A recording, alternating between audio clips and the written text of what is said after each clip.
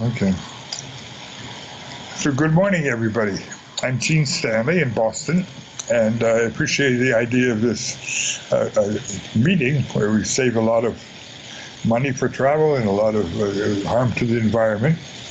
And I'm going to try in the next few minutes to share with you a little bit of the things that I and my students have been doing, trying to contribute to the field of economics. So the natural first question you see on the slide, I assume, you'll confirm if that's correct, is the question is, can a physicist contribute to economics? A physicist may be able to contribute to chemistry, even biophysics, but economics? So I made a little checklist of what to do. First, of course, is most important is to get an economics partner, a collaborator, and to respect her or him. And because obviously he or she knows the field.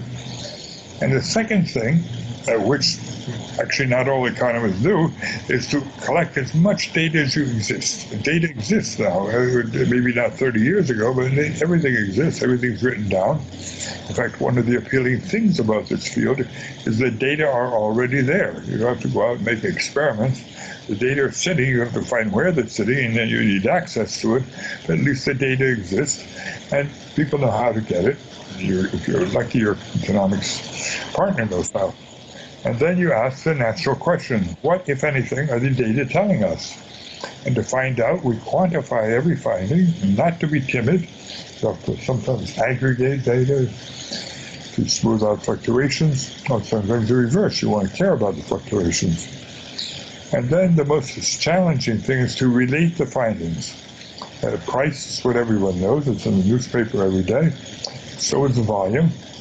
The time between trades is not in the newspaper, but obviously it exists. And volatility, which is like a standard deviation of the fluctuations, many findings exist.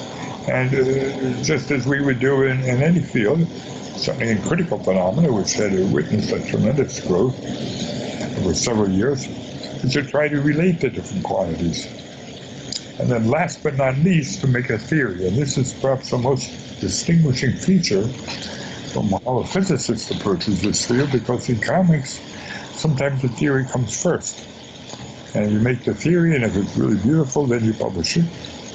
There's a few famous stories where the theory didn't agree with the facts, but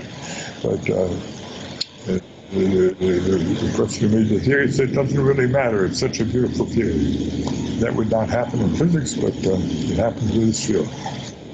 So I make this dedication to Google and big data and all the other data that are around. The data are there, just what to do with them is the question. Okay. So here's my title. Quantifying fluctuations in timescales from milliseconds to years using concepts of statistical physics. And more simply, how do we understand this phenomenon of switching without switches?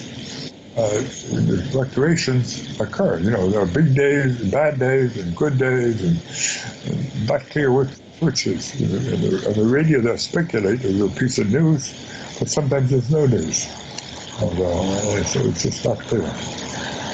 And I emphasize it by collaborators, not only because they did the work, it's always do that, but because the ones in green are economists.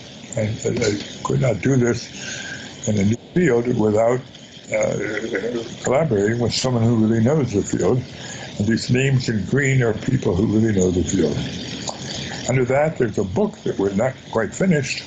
It's dated 2020, but it maybe end up being 2021, with two economists in green and a collaborator named Buldereff and Violet. We call that the rise and fall of the business firm.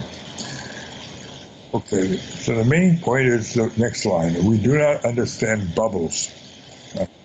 Isaac Newton knew this, and he is famous for some sentences that he understand the sun and the moon and the stars, but he cannot understand the bubbles. And the story is he apparently lost a lot of money on the South Sea bubble, and he didn't understand it. It was, of course, no one does. except you would say in critical phenomena, we don't understand what causes the fluctuations, except that we're near a critical point, and they simply occur. They're given. Okay. So the key thing that physicists may bring to this is the idea that traders are fixing the price, and that these traders are interdependent on one another. They're coupled.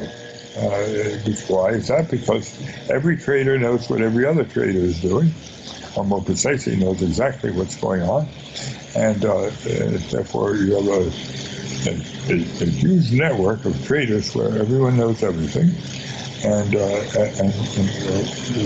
the goal is to predict the future value so that you can make money, or at least not lose money.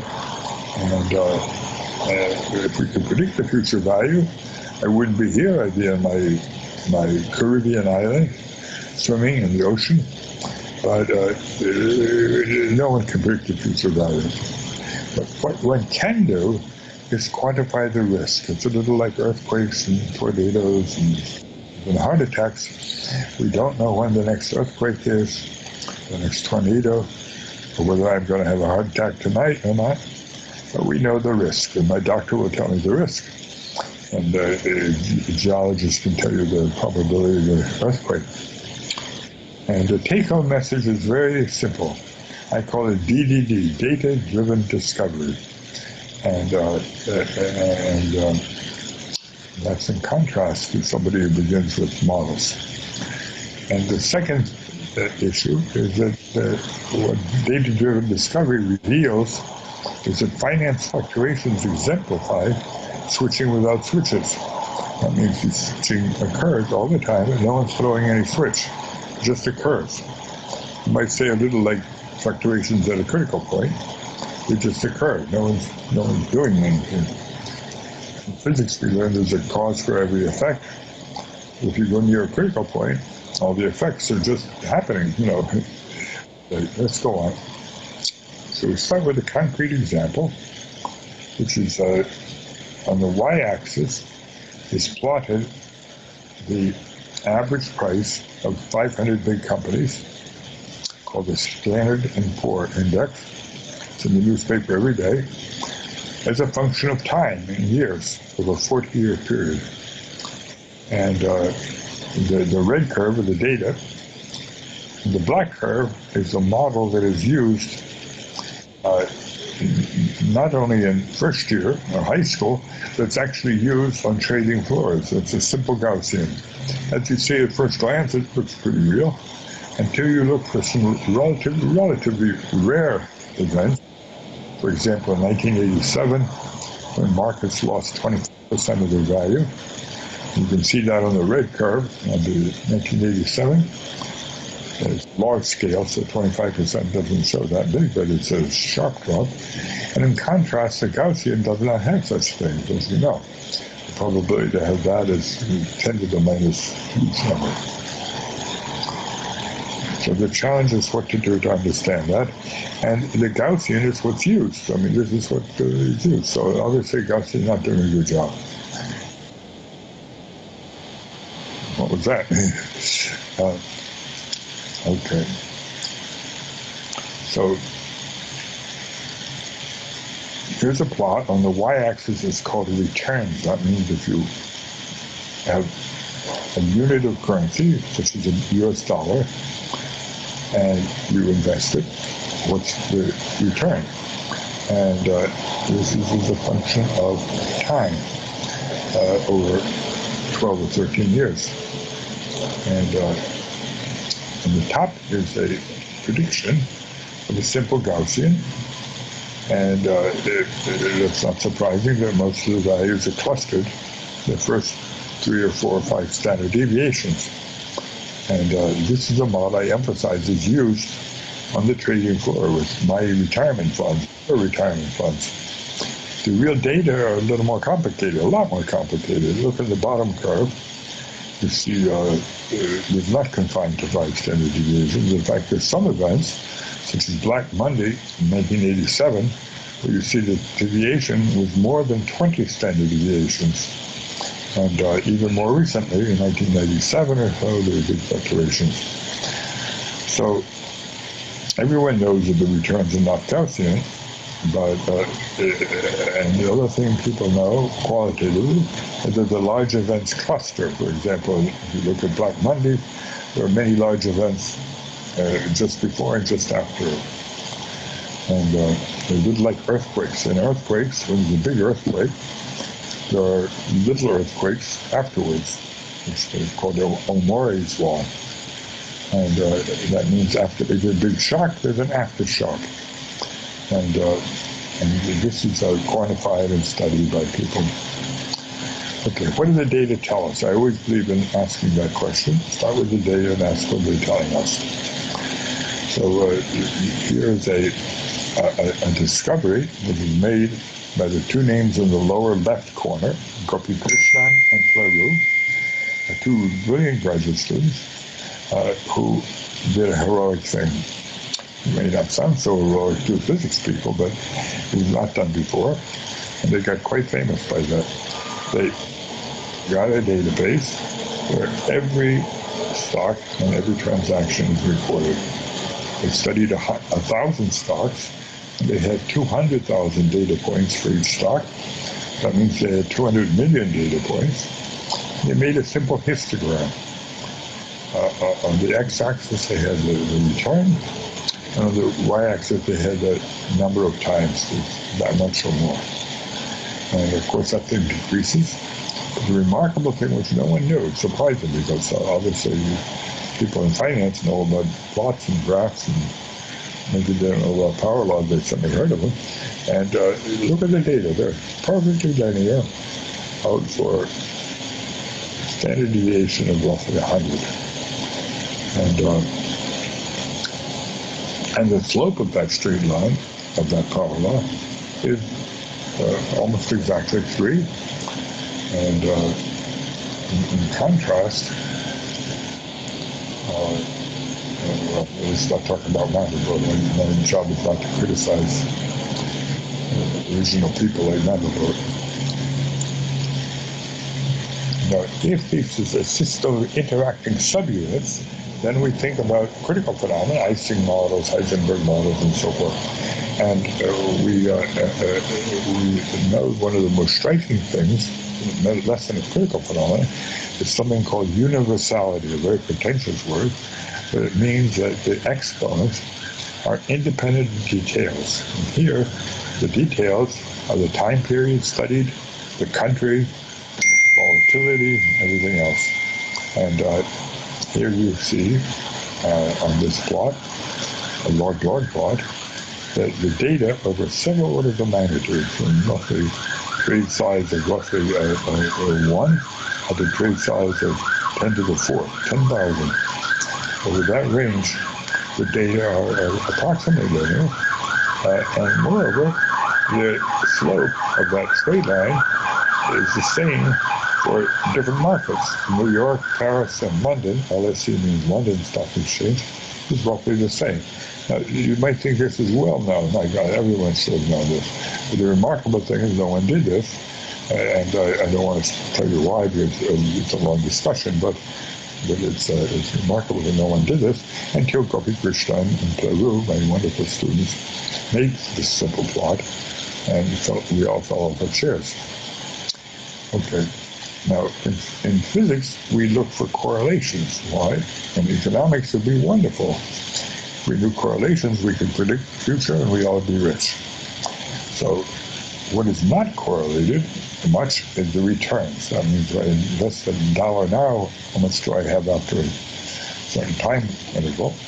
And as you see on the left plot, that just falls off exponentially with a time scale of a few minutes. In contrast, what was again not studied till us, was the volatility. What is volatility? The easiest way to say is the absolute value of the returns. So the returns may be huge in one direction and huge in the other direction, so the volatility is big.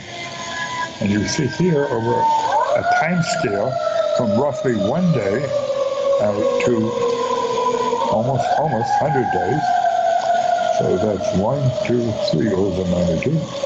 I didn't say 1 day, I said 1/10 of the day, which is 2.4 hours. So over 3 orders of magnitude, the data are approximately linear. And this is very striking, very striking. We don't understand this. It's probably one reason economists, if they knew it, they never published it. And sorry for the noise in the background. Fire engines. Okay. So, even though the returns are not correlated after 4 minutes, on the left plot, the absolute value of the return is correlated over 100 days. So if something's correlated over 100 days, then the returns are not independent one from the other. They're not serially independent. And that's an important message. Okay. And I can show you a cartoon, but this cartoon I like. I found it when I was flying overseas, and I was bored, and I looked at The Economist, the magazine, and on the cover had this wonderful cartoon which summarizes a lot what's going on. On the upper left, there's a trader who hears on the telephone from his colleague, I have a stock that will really excel. And the neighbor hears the word really excel, and the next neighbor hears the word excel, and the next one here distorts it a little bit to sell. And then that creates a panic, because you say, sell, sell, sell, sell, sell, sell, sell. And finally someone says, this is madness, I cannot take it anymore, goodbye. Goodbye. And the next one hears the word buy, buy, and then panic again, buy, buy, buy, buy, buy, buy, buy. So this emphasizes the fact that the traders are interacting one with the other, and they're subject to external field. Okay, how to understand this? The obvious thing comes to mind is an Ising model. Why? Because an Ising model has these two effects, the herd effect, one trader interacts with another, and the news effect, which is that the traders are all subject to the same news. And that makes one think of an Ising model, or perhaps something a little more complicated, like an XY model or a Heisenberg model. And the idea of treating the market, this kind of model is not new. Models that have been used are the Potts model, where each unit can be in two different discrete states, or the in-vector model, which actually I proposed when I was a graduate student, where each unit can be in continuum of states.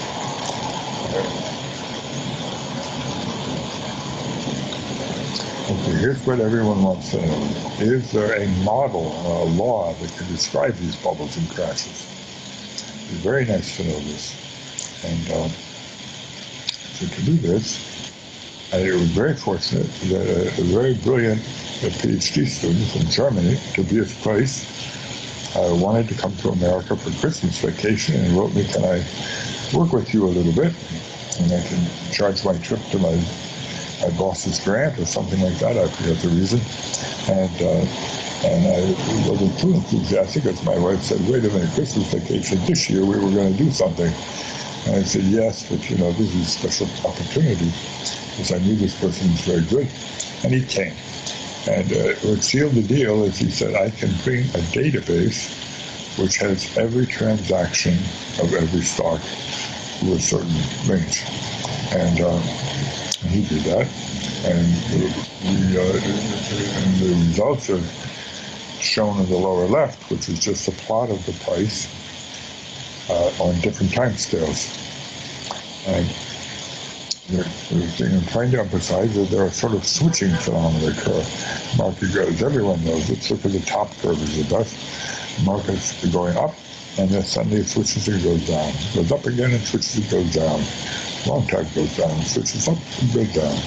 Everyone knows this, but the exciting thing to someone trained in face positions is you want to know why are these switches? What's causing this? And can we quantify these switches? And therefore have something useful to say. Okay, so how do we analyze this? And we analyze this in the paper in PNAS with price by doing what? By isolating these trends. Trend number 1, going down, number 2, going up, number 3, going down again, and so forth. And you see the price is correlated with the volume in the bottom plot. The near a switching point, there are fluctuations. When the trader says, let's sell, let's buy, let's buy, let's sell. So the people are trading a lot because no one knows where the bottom is. You're going to sell before you hit the bottom. You want to buy before you hit the bottom. And so there's a lot of speculation when to buy. That's the uncertainty. Why traders have a very rough job, because they don't know what's going to happen. It's just guessing.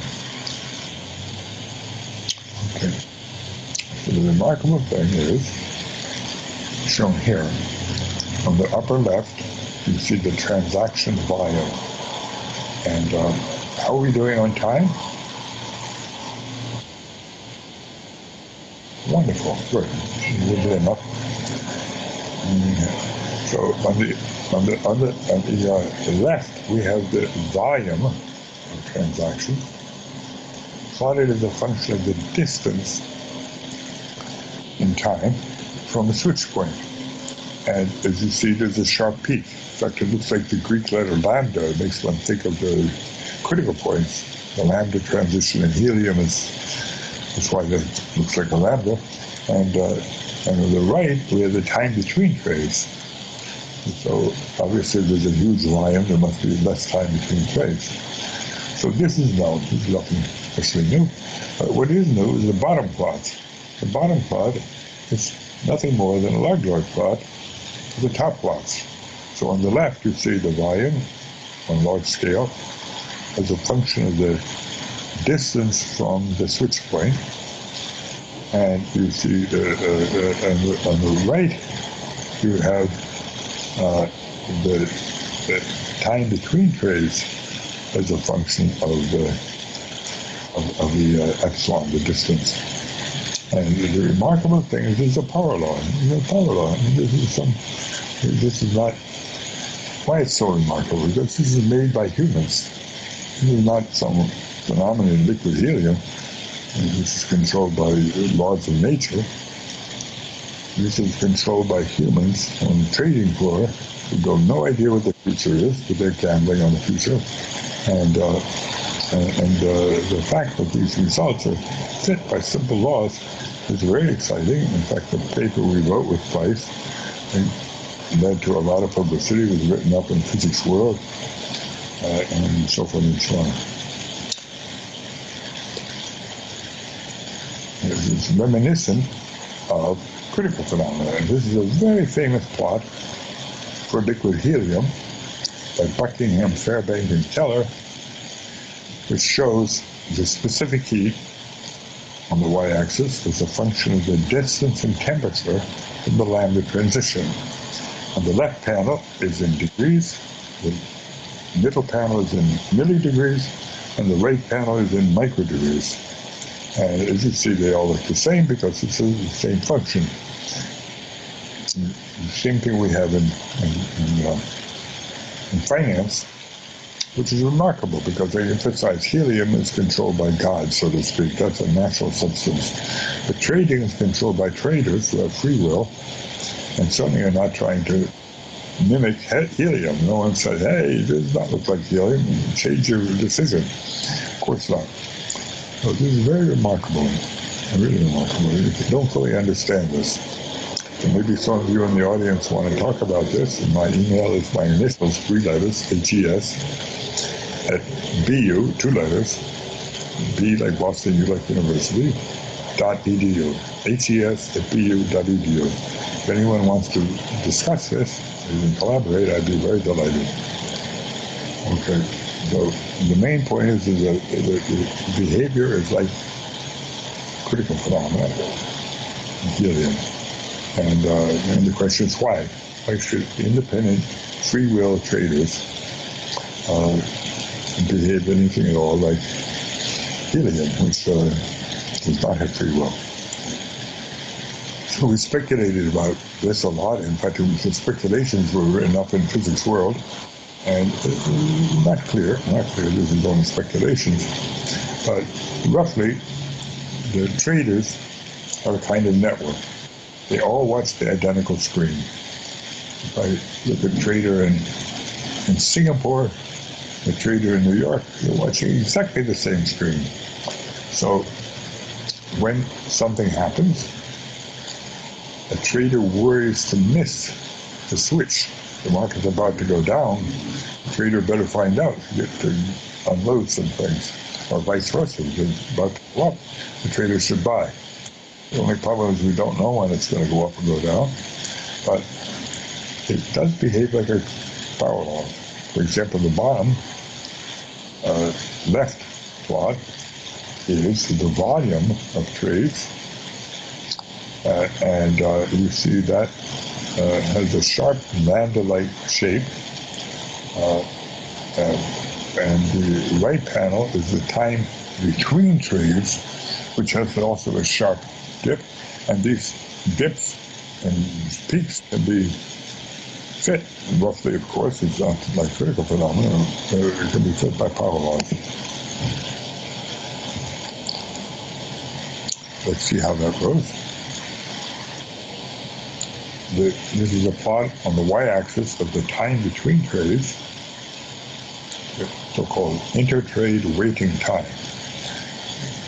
And on the x-axis is this distance from the switching point, we call epsilon. There are two categories here below, epsilon less than 1, the red circles, and when you're above, epsilon greater than 1, the blue triangles. And you see that the data, the striking thing is that the data are linear. We're roughly 2 orders of magnitude. Great, but it couldn't be better. And I'm also wrapping up. Thank you for telling me. And this is the main striking thing, that I call it from the very small to the very large. The same law is describing what's going on over 9 orders of magnitude, from the scale of 10 milliseconds up to 100 days. That's 9 orders of magnitude. You can see it's multiplied out of the bottom. And the graphs look similar. You don't have to look at what's plotted exactly, but the graphs look very similar. Okay. And now the last point is a little more sophisticated. Many of you know the name Eugene. Many of you know that he did many things, and one of them was random matrix theory. And so if we apply this random matrix theory to the data, you see that the data fit the random matrix theory very well, except for some deviations. There are 20 or so eigenvalues that do not conform to that. And the interesting thing is that each of those eigenvalues corresponds to an eigenvector, and each eigenvector is a set of firms that are doing something similar, some reason to be strongly correlated. And here's the plot that shows that. These are all the deviating ones, and you see one firm's dealing with transportation, the next with paper, and so forth and so on. Okay. Well, that's about it. And thank you. Came right on time, didn't I? All right. Thank you, Professor Stanley.